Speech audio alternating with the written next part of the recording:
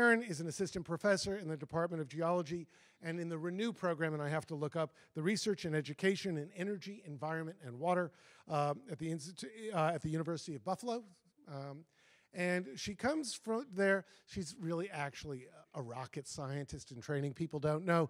NASA and the Goddard Space Center does a lot of work on planet Earth, and they had a mission to planet Earth. Were you part of the mission to planet Earth, or no? You all are. We are all part of the mission. But she did her postdoctoral work at Goddard and has worked on ice sheets in the Antarctic, I'm going to get it, the Olympic Peninsula, Mount Rainier, and most importantly for tonight's talk, in Greenland. She is a wonderful speaker and expert in a field that is, pardon me, fast evolving, and it is a pleasure to have her here, even if the message is one that will hopefully scare the wits out of you and get you to go and talk to all your friends about cutting your carbon footprint. So please help me in welcoming Kristin Poinar to the Carey Institute. Thanks.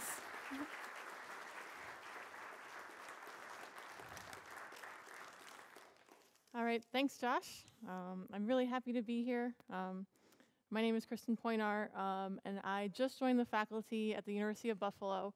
I'm in the Department of Earth Sciences, where we have a strong, small, and growing climate science research program. There's 4 of us faculty members who study the Arctic, paleoclimate, and particularly for me, the paleoclimate and current climate of the Greenland ice sheet. So I just moved to New York State, so I'm really happy to be seeing a new part of New York State where it apparently is still snowing. So yeah, I want to talk to you about my research program in Greenland. And as a glaciologist, I motivate my work by sea level rise. So yeah, Josh in the introduction talked about what might happen to Manhattan in the coming years as the climate changes and seas rise. I like to think about what's going to happen before Manhattan itself is underwater every day. And this is storm surges.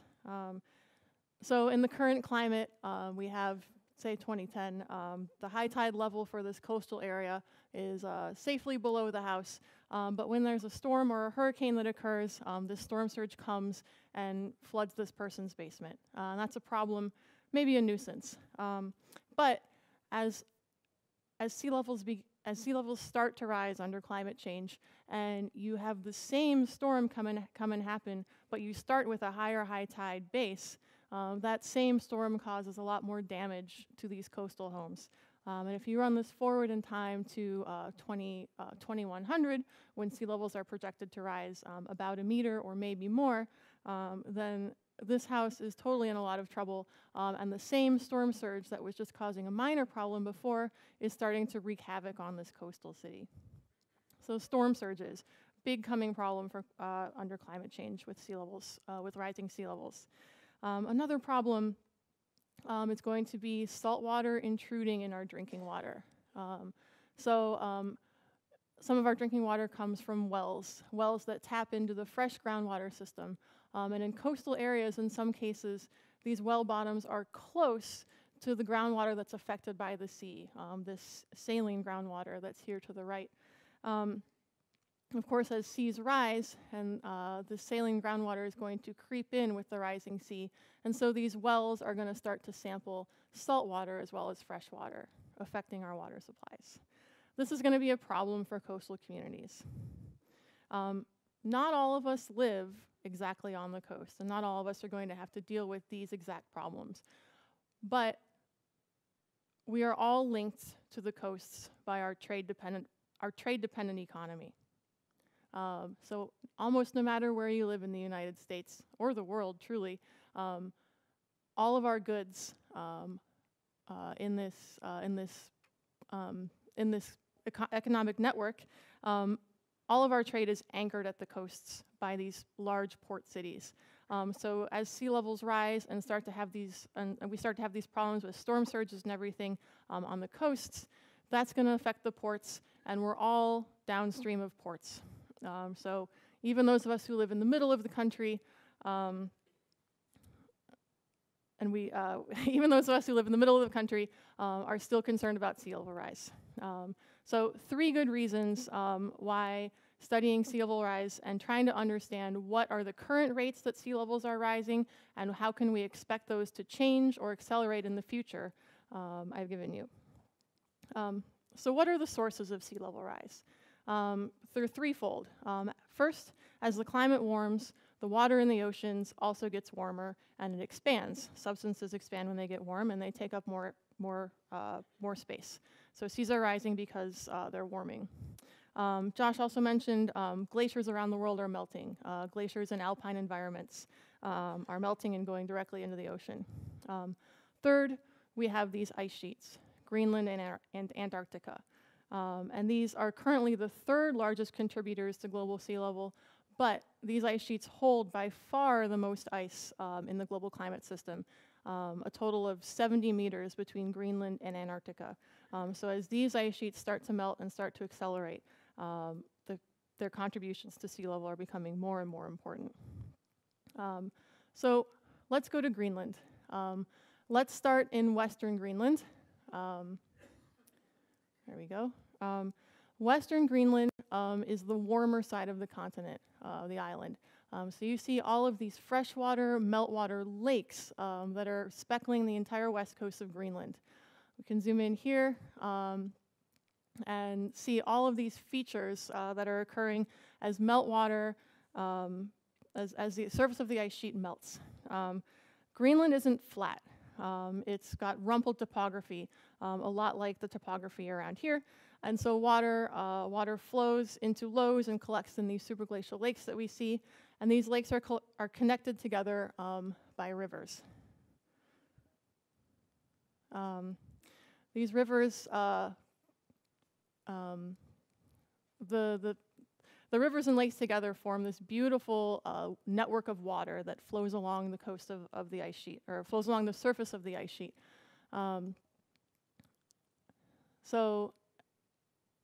the water just flows in response to gravity. It's really pretty simple. Just the way that we have lakes and streams around here, these same features occur on the ice sheet surface.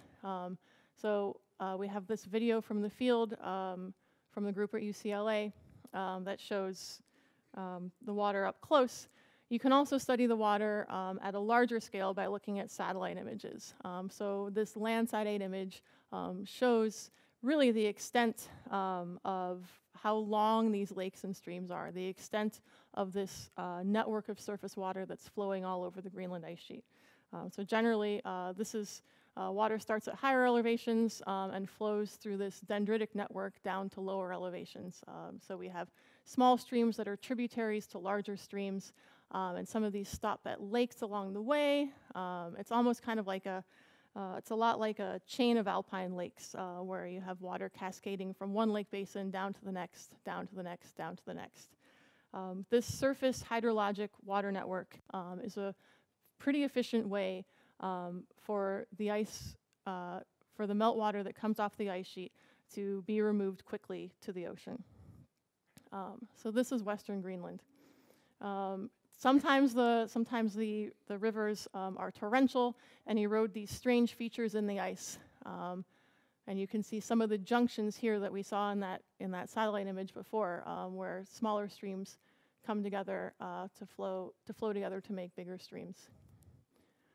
Some areas of the ice sheet are less steep in topography, and so the water there is flowing less quickly.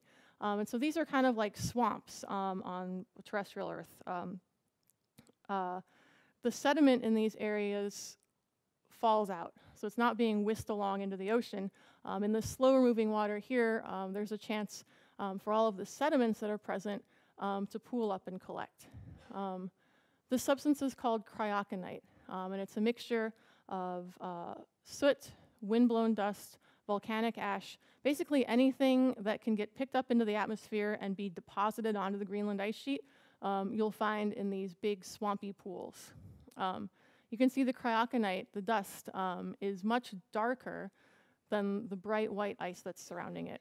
And since it's darker, it absorbs more sunlight, gets hotter, and melts down. So it's sitting in the bottom of a pool of water that it itself has melted. So as a thought experiment, say you have a small disk of cryoconite material, and you have this disk under the hot, well, it's not hot, it's just the Greenland sun in summer never sets, right? It just goes around and around and around it, east, west, north, south, east, west, north, south.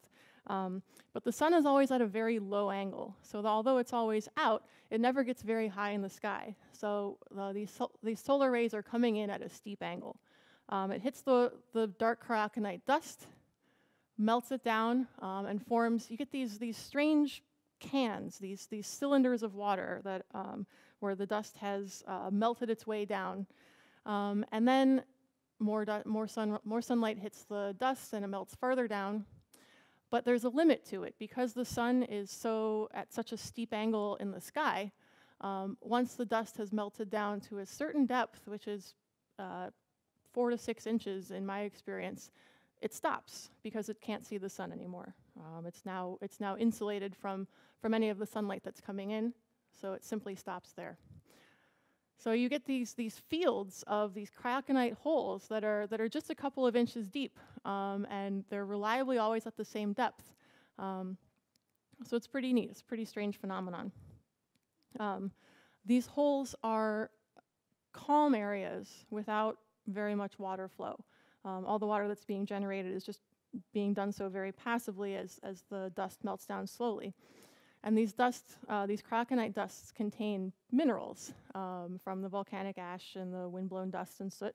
And so they're great habitats for tiny ecosystems. Microbes, algae, rotifers, tardigrades just live out their lives in these tiny cups. These are the highest life forms that exist on the Greenland ice sheet, are these microscopic animals. That's the top of the food chain, tardigrades.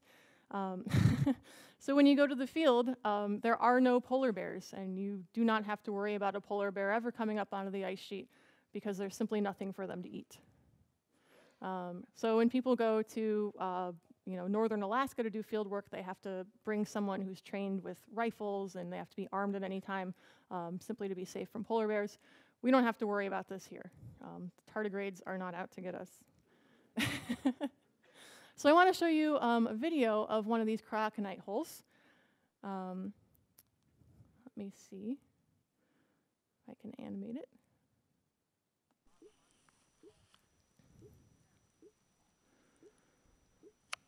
So you can see the ice sheet is outgassing here into this cryoconite hole. There's these little blurbs of air bubbles coming up. The air in these bubbles is 70,000 years old. The air in these bubbles has traveled through the entire ice sheet and has reemerged here at our feet. I want to illustrate to you exactly how this happens. This is the anatomy of how an ice sheet works. Every winter, snow falls at the top of any ice sheet, Greenland ice sheet, and then more snow falls on top of it, and more snow falls on top of that, and the weight builds up. And the air that was contained within the tiny grains of snow gets compacted together as the snow is compressed into ice. The air can't escape, so it just, as the weight of the snow gets more and more and more over tens of thousands of years, these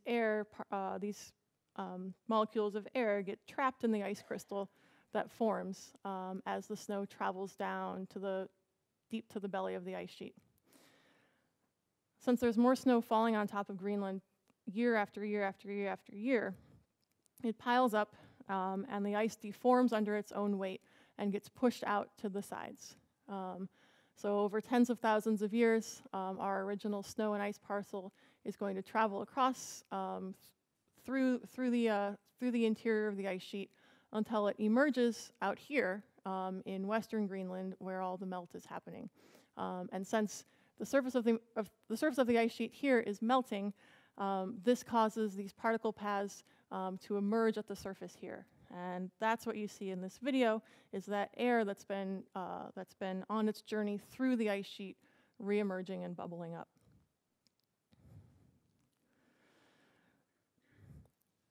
So the ice flows and deforms under its own gravity. And we can use a series, we can measure this by satellite. So we have, by working over many years and many observations from Japanese, Canadian, and German satellites, we can track exactly how and where the ice is flowing. All of this is gravity-driven flow. Every single particle path that you see here is occurring because ice is deforming under its own weight as snow falls and falls and falls. So you can see, just as the river network on top of the Greenland ice sheet was self-organizing itself into tributaries that go into larger streams that go into these big rivers, so too does the ice itself. There's this emergent flow pattern where the ice itself is moving and organizing itself into fast-moving tributaries, which we call outlet glaciers. So by this point, I have given you the 3 key ingredients to how an ice sheet works. The Greenland ice sheet is a device that connects climate changes to sea level. The first ingredient to an ice sheet is snow. Every year it snows on the middle of Greenland, and that snow piles up. If that were the end of it, then Greenland would get bigger and bigger and bigger and bigger every year, and it would expand into the stratosphere. And obviously that doesn't happen. So how does the ice sheet get rid of all that snow that piles up? The ice flows into the ocean, and the ice melts. So a healthy ice sheet, an ice sheet that is in mass balance, has these 3 things happening roughly equally. For every kilogram of snow that falls on the ice sheet, approximately a kilogram will flow out and or melt. My question that my research program is based around is, can the meltwater actually interact to speed up or slow down ice flow? Do these 2 ways that the ice sheet loses mass interact together in a complex way? Of course the answer is yes, they do, but how? So let's return to these beautiful rivers in western Greenland. There's a person for scale. So you can see this particular river is pretty large. It's not quite the Hudson River, but it's bigger than your backyard stream. It's a river, not a creek. And these rivers, the flow rate through them has only been increasing in recent decades. Greenland is warming up. And an interesting additional line of evidence for the additional warming that's happening in Greenland is the fate of sled dogs in western Greenland. So I visited the tourist museum in Ilulissat, Greenland, right here. And I learned that the local communities have long depended on sled dogs for wintertime travel. So there's all these communities up and down the western coast of Greenland. And you can imagine it's very difficult to travel by land or by air, especially in winter when it's dark, completely dark in Greenland. So sled dog is the preferred mode to travel from village to village on the sea ice, on the frozen ocean that occurs in the winter. In the summer, you can take the same paths, you just use your fishing boat. As the sea ice is forming later and later each winter and melting earlier and earlier each spring, and in some winters it's not even forming thickly enough that it's safe to go out with your sled dog team, the sled dogs in western Greenland are becoming unemployed. So this is western Greenland. Warm, melty, happy place for dogs. But I also want to introduce you to eastern Greenland. So just as the western coast of North America is different from the eastern coast of North America, the climate of California is much different than the climate we have here in New York. So too is the case for Greenland. Here is a map of the winds around Greenland yesterday. So faster winds are in blue, slower winds are in gray.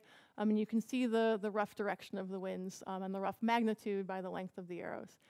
So you can see this storm, this phenomenon of the Icelandic low pressure zone centered around Iceland. And the Icelandic low means that it makes storms like this that swirl up, that evaporate North Atlantic Ocean water and dump them as snowstorms onto East Greenland. East Greenland sled dogs are doing just fine. Life is proceeding almost as normal in East Greenland. And you can notice from this picture, the landscape in East Greenland looks completely different. Oh my gosh, I didn't mean for that to make noise.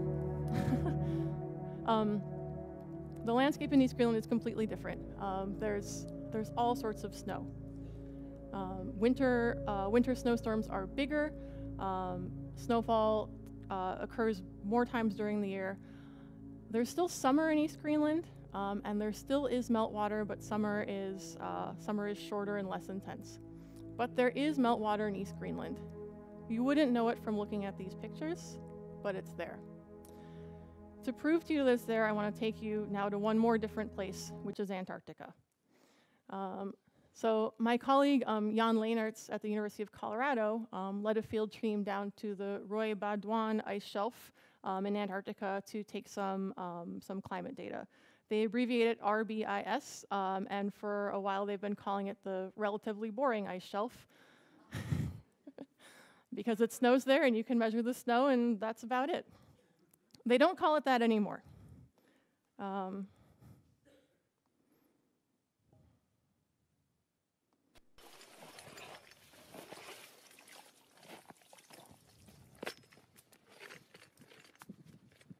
So here they're using this core to go down and collect layers of ice and snow to measure how much snowfall this ice shelf experienced in the recent past. And what they've gotten up is not snow that's stacked in nice, neatly countable, measurable layers, but this snow that's filled with meltwater and slush. And their borehole is filled with water. So they're not able to collect the climate data that they wanted. But while they were down there, they put their borehole camera down.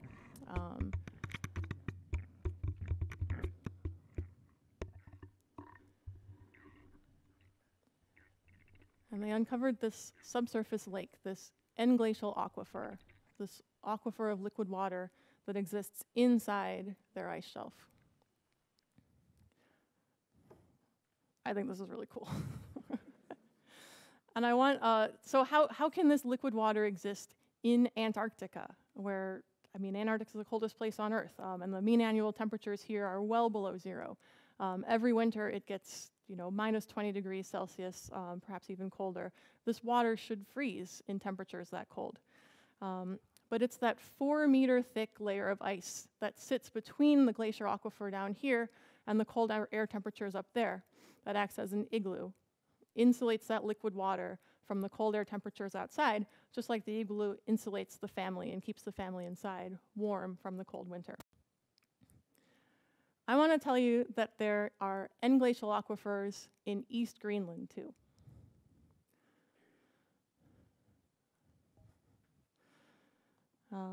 So my colleague Clement Miege at the University of Utah has identified all of these colored areas as regions where end glacial water sits perched under the top 20 meters or so of the ice.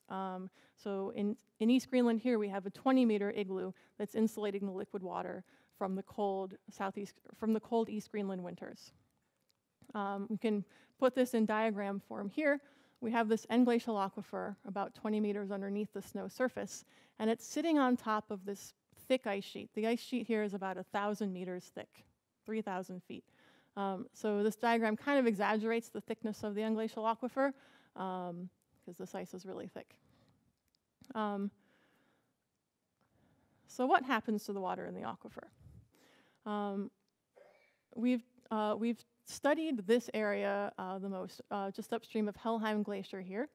And these colored dots indicate everywhere where we see end glacial water. And you'll notice that the colored dots terminate just upstream of this crevasse field. And we see no end glacial water that exists inside of this crevasse field. So the aquifer is ending just upstream of the crevasse field. The aquifer is also on a slight slant. So the water is not simply just sitting there like it would in a flat swimming pool. The pool itself is actually tilted. So the water should be flowing very slowly from uphill slowly downhill towards this crevasse field. So this picture is a bit grainy, but we can go to a video from the field to further study this crevasse field. Again, this is from Clem Miege at the University of Utah. And this helicopter is flying downstream from where the end glacial aquifer terminates, and it's flying over the same crevasse field we saw in the image. And you can see the crevasses start out pretty thin, but as you go further and further downstream, they get thicker and thicker and wider. It's almost as if these crevasses are initiating, and then as water enters them, they get wide. And this crevasse in particular, which is the length of the helicopter, 10 to 15 meters wide, you can't get a crevasse that wide in nature without filling it with liquid water. So therefore, we hypothesize that the water in the end glacial aquifer is flowing downhill and entering these crevasses. And as it enters these crevasses, it's possible that they might fracture the crevasses all the way to the base of the ice sheet, 1,000 meters below, and deliver this water to the base of the ice sheet. Are they doing so or not? This is something we actually can't tell from the field measurements. We can measure the surface of the crevasses and see that they're very wide, but when it comes to seeing deeper down into them, we're just limited by the geometry of the crevasse. So 15 meters wide at the surface, but if we want to see to the base of the ice sheet, that's 1,000 meters down, and that aspect ratio is just too extreme to measure. But what we can do is use numeric models to understand how this meltwater might be interacting with these crevasses. So let me introduce you to the numeric model that I used to calculate the shape, size, and depth of a water-filled crevasse. So a crevasse is just simply a crack in the ice sheet, and it has a known shape that's based on the elastic deformation characteristics of the ice. These are things that are relatively well known in materials science. So if you were to add just slightly more water, represented by this magically perched bar of liquid water on top of the crevasse, that's going to fall into the crevasse, and the extra weight of the water is going to open the crevasse slightly deeper to this dashed line. At the same time, the ice around the crevasse is, as we said, flowing under its own weight, gravity-driven flow. And so the flow is going to tend to close around an opening, and so the viscous or creep deformation of the ice is going to tend to make this crevasse go closed. And the third thing that happens to liquid water in a crevasse is refreezing. So the ice around the crevasse is about negative 15 degrees Celsius, and the water is at 0 degrees Celsius. So any water that's in direct contact with the cold ice sheet is going to refreeze. So these three things work together. New water coming into the crevasse opens the crevasse, but it's competing with the tendency for the ice to viscously deform closed, and with the tendency of the water to refreeze. So this tends to drive the crevasse deeper, and these two things tend to close up the crevasse and terminate it on its path downward. So the question is, how much water is going into the crevasse, and is it enough to make this process win out against these two? I personally am cheering for the aquifer water to make it to the base of the ice sheet because that's where it would get interesting. But you don't get to cheer on your results. You don't get to choose what your results say. You simply get to set up tests and run them. So that's what I've done. So here's the water-filled crevasse in the model. And water from the glacier aquifer is going to come in from upstream here and flow downhill and enter the crevasse.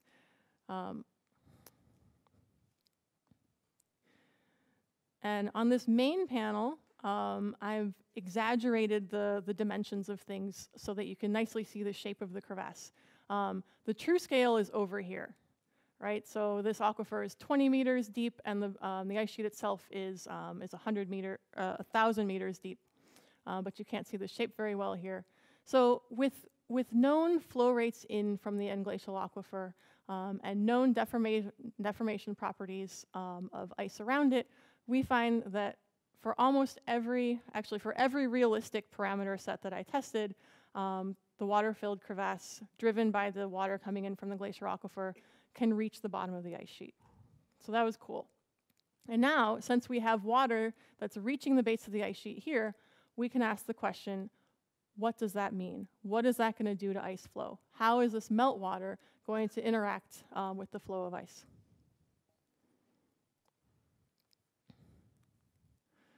So I'm representing water at the base of the ice sheet here in blue.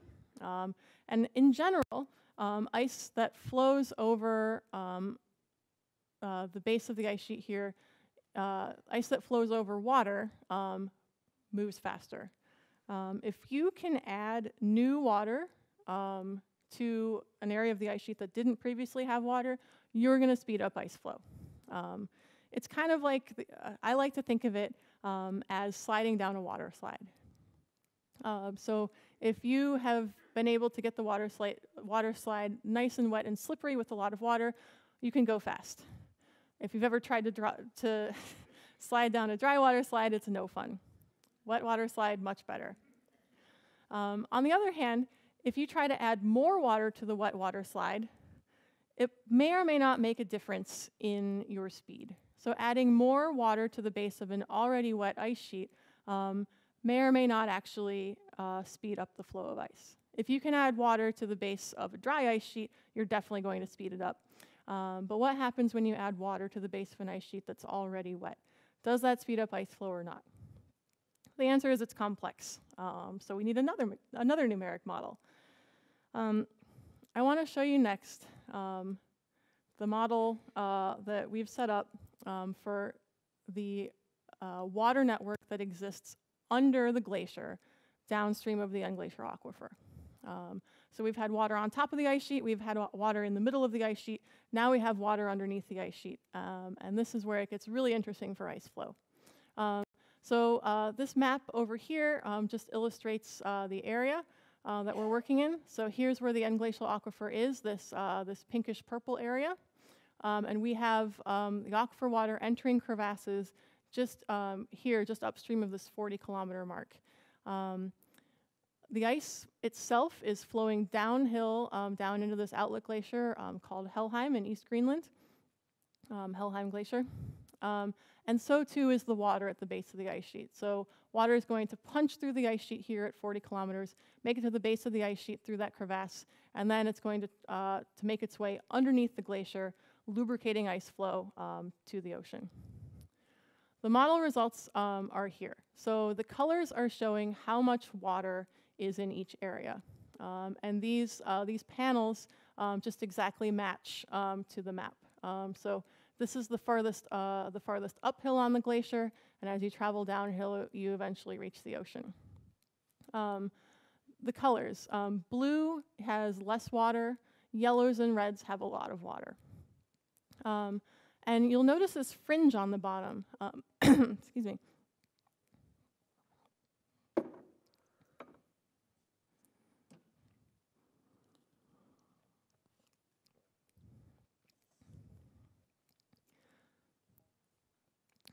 The black and gray lines show where water has organized itself into channels.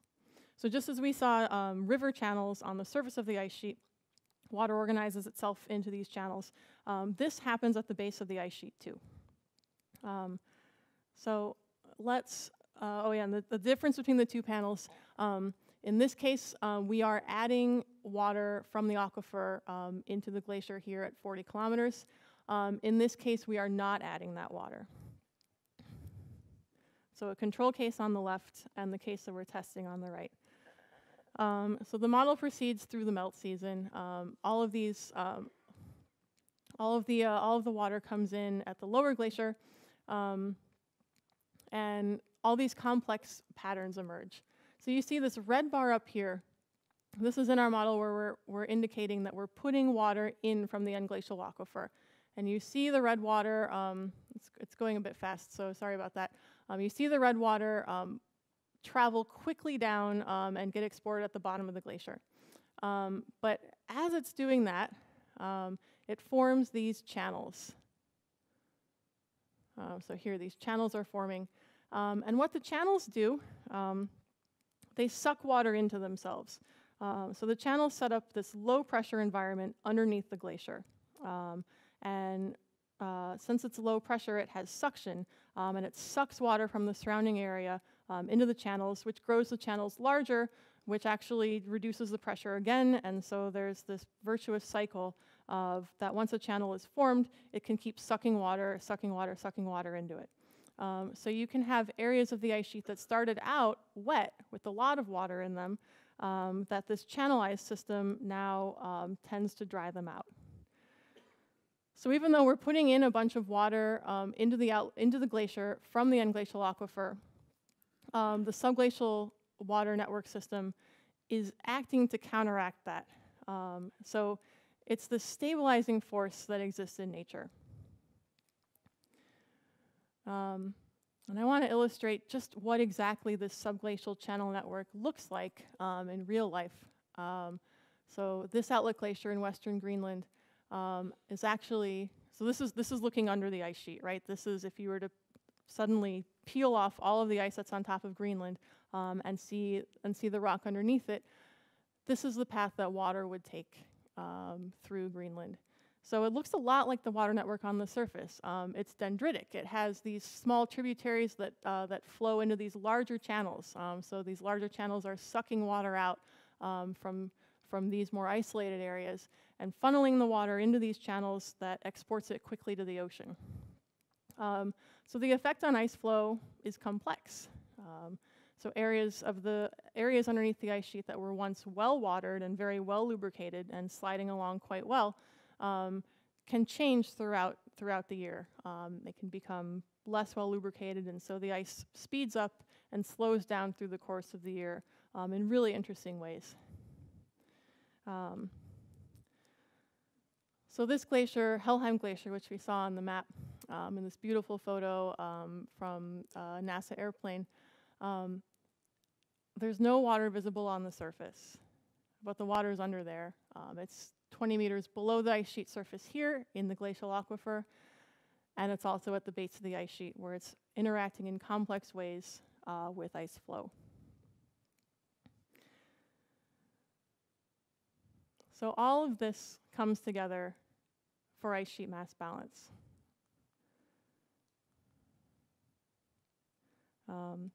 We have satellite measurements going back to 2004. We have 15-year history of measuring the mass of the Greenland ice sheet every year. In the winter, it grows bigger because there's more snow. In the summer, it grows smaller because it melts. So we can see the seasonal fluctuations of the ice sheet as it breathes in and breathes out, and breathes in and breathes out. It's exporting water. It's exporting mass through water melting, and through ice flow.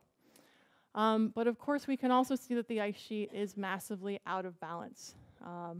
It's growing, on top of this seasonal cycle is superimposed this steep downward trend. So since the time series began, the ice has lost, the mass of the Greenland ice sheet has decreased by about 1/1000th of its mass just in 10 years.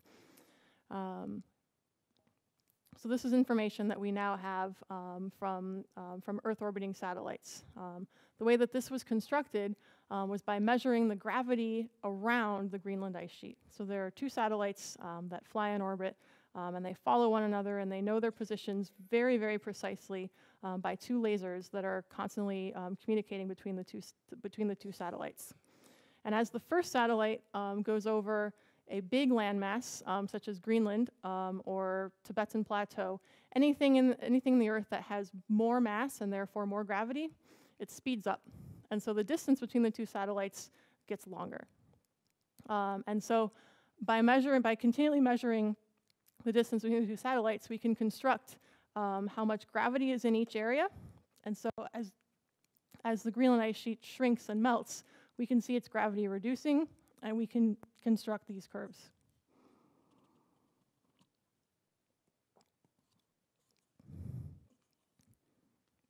So let's return finally to western Greenland again, where we have these beautiful, visible meltwater rivers. We can see the water flowing around It's a very visible reminder of the climate change that's occurring and the sea level rise that Greenland is holding and bringing and delivering every summer.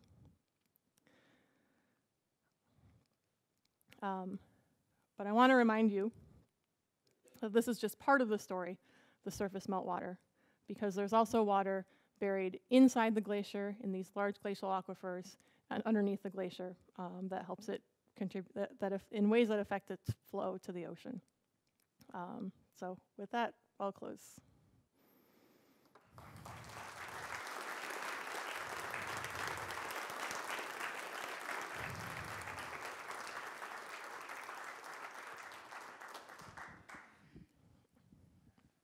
And I'd love to take any of your questions. And we're just going to have the questions set into the mic so the folks outside. Yeah, we have microphones coming around, so. Raise your hand. Let me know if right here.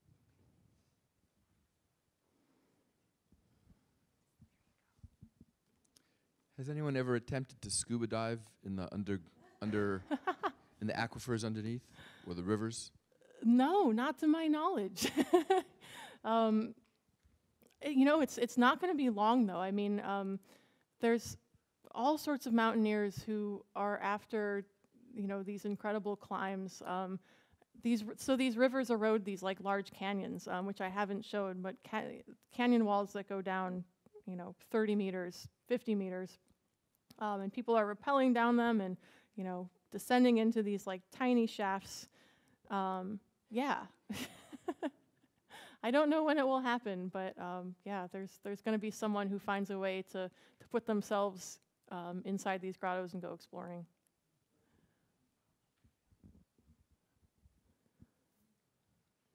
Yeah, you go ahead and pick, Lori. Hi, thank you. Excellent talk. For the soot and the ash that you mentioned, does the rate of melting, is it affected by the composition? For example, you know, if you sample it and there's more ash or more whatever in it? Yeah, it probably is. I don't know. I don't really know the details of like how each individual substances in that cryoconite dust, how that affects the sunlight. But yeah, different materials are going to absorb differently and probably sink in at different rates.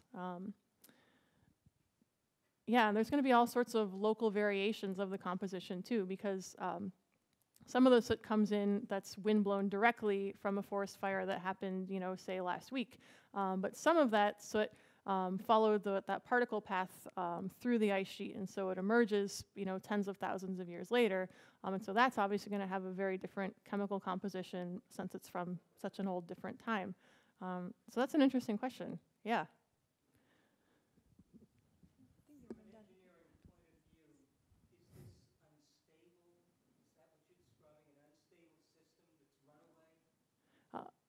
Yeah, I can repeat the question. From an engineering point of view, is the Greenland ice sheet system unstable and is it running away? Too soon to tell. I mean, there's a lot of feedbacks that are in motion here, and although we have a lot of data, we really only have data over the past, you know, since the satellite era is when our good coverage starts. So with only, you know, 30 years of data, it's too soon to say. Are the in glacial aquifers, is that anything new, or is there data to suggest how long they've been there? Are they growing? Yeah, great question. So they've only been discovered in 2011. So we have only known about them for, you know, 7 years. The question of how long have they been there, they're relatively new, although the jury's, this is new research. So they have looked at, I believe it's the content of CFCs in the water. It's some atmospheric gas that they've picked up. I don't remember the chemistry of it. But they can tell from, it's either the lifetime of that gas, so maybe it's carbon-14, or the historical concentrations of CFCs versus time, that this water, in the one local area which I know of, These aquifers have only started forming since the 1980s. Yeah. And they are growing and they are expanding farther inland. As temperatures warm and melt is happening farther inland, these aquifers are also expanding farther inland. Yeah. So another thing, yeah, the jury's out on, what do they do next, and do they continue to change, and how far do they grow?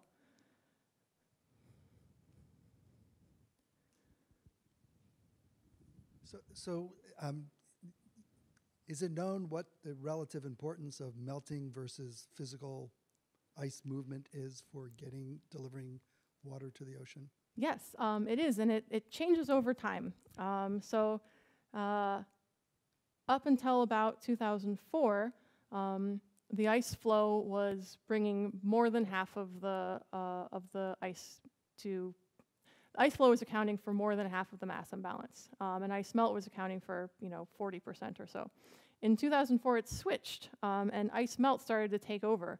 And it's not that the ice was slowing down. The ice is, if anything, it's accelerating. The ice flow is still increasing in general year after year, but the ice melt is increasing faster. So today, ice melt is the dominant contributor from Greenland to sea levels. But they are close. You wouldn't be wrong if you said they were roughly 50-50. So that's what I often say.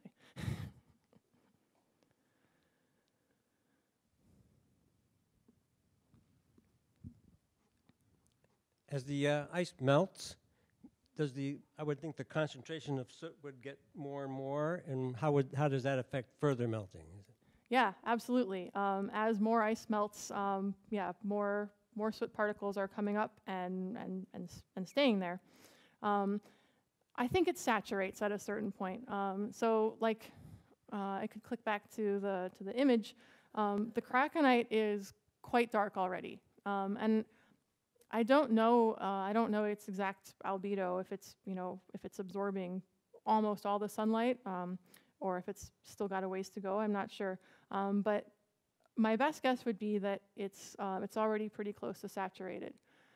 The thing is, the krakenite sort of collects in very specific areas, particularly where ice from the last ice age is melting out. The last ice age, Earth was different. Earth was dustier. So snow that fell and turned into ice in the last ice age has got a lot more krakenite in it. And so you have these bands across the ice in western Greenland where you can see the ice age ice coming out. It's pretty cool. You can see it on Google Earth. It's worth taking a tour for yourself. So this is something that, and as the ice melts more, we're going to see more and more of these. Great question. What does the physics factor when water is compressed, its freezing point lowers, or something? Does that play a role in what you're studying? Yeah, so the question is, when water is put under great weights, the freezing point gets depressed. So water can be liquid at colder temperatures than normal. It's true, and we account for this. So under the base of the Greenland ice sheet, for instance, where our model was working, under 1,000 meters of ice, that's really heavy, and so that pressure helps water to stay liquid at colder temperatures. It depresses the freezing point by a couple degrees Celsius. Yeah, so it makes a difference. Something you have to account for when you think about these things. In the aquifers, either in Antarctica or Greenland, have the microorganisms there been studied? Not to my knowledge. Water samples can be brought up? They can, yeah. And it would be, it would be an interesting place for a microorganism to live because it's completely blocked off from sunlight. Under 20 meters of ice, you're not getting any energy from the sun. There are extremophiles lots of places. To my knowledge, they haven't been discovered in these aquifers, And I've got to assume that they've been looked for, because as you point out, you know, it's fairly easy to take water samples. But I haven't heard of any news of any discoveries of living things in the aquifers.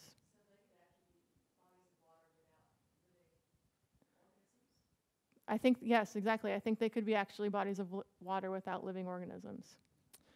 I can add to that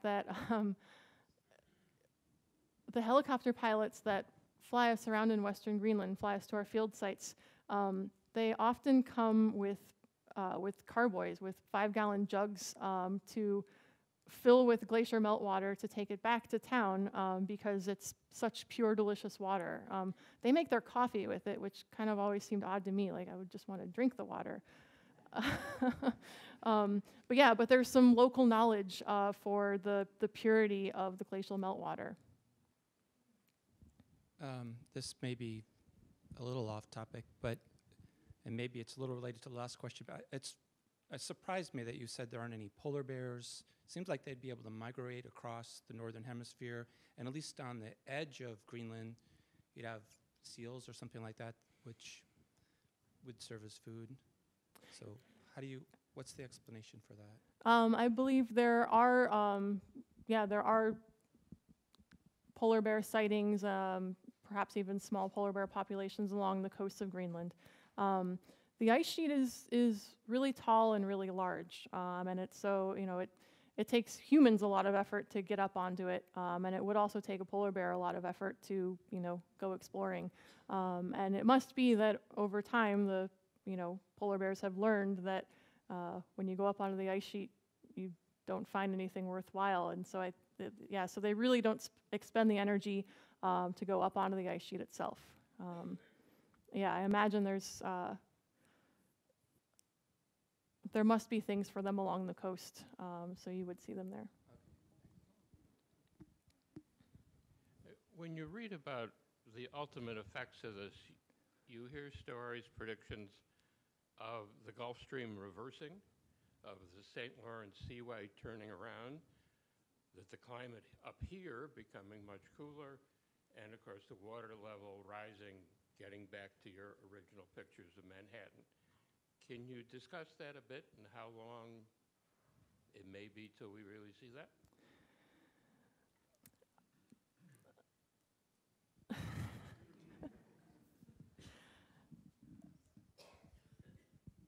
It's unlikely that the Gulf Stream will ever reverse. Extremely unlikely. Physically very difficult to get that to happen. There is some evidence that the Gulf Stream has slowed down or even very nearly turned off in 10,000 years ago, 10 to 15,000 years ago. There's some evidence that a slowdown or a stoppage occurred. It can't run backwards, so we don't have to worry about that. Certainly the interaction between meltwater from Greenland and the ocean is something that we need to consider, and that is being considered as we think about future climates. So maybe 2 more questions. Thank you. Who put the satellites up there, and is there any chance that Donald Trump will make them take them down?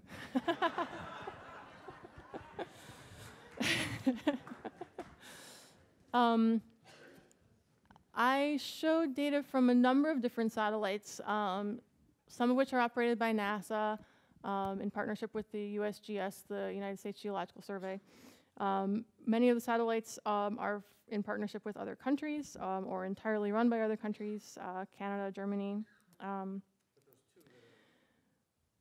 Oh, Grace, yeah, the gravity satellites. Okay, to directly answer your question, once a satellite is up there, it's up there. It's just not worth taking it down. It's expensive.